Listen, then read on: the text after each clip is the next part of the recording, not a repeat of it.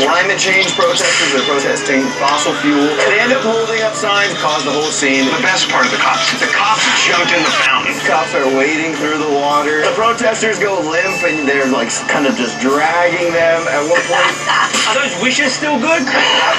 So this is what protesters are doing now. They're taking like works of art and they're defacing. Yeah, but if you want to make a statement, you gotta go to extremes. Innocent people who are there, just tourists to see it, can't see it. If you want to protest, go protest Exxon or whomever. Yeah, but you get better headlines when you like spray ketchup on the Mona Lisa. PETA, you know, look, you like it or not, if they throw flour at somebody wearing a fur coat, at least it's targeted to the fur.